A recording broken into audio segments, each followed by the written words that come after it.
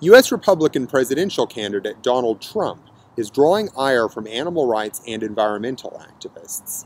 Last Sunday, the Trump campaign released a new video ad titled "Heartland for Trump," which presents hunting and fishing as traditional American values under attack by the political left.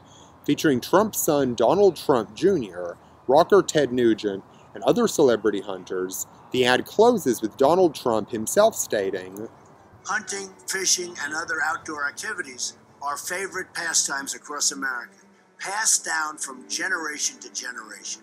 Just incredible."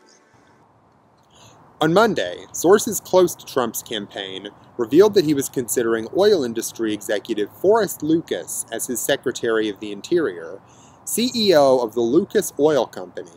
Lucas is also the founder of Protect the Harvest, an organization whose mission is to, quote, inform America's consumers, businesses, and decision-makers about the threats posed by animal rights groups and anti-farming extremists. Protect the Harvest funds opposition to animal welfare campaigns, and earlier this year produced the movie The Dog Lover, which villainizes animal advocacy groups and depicts puppy mills in a positive light.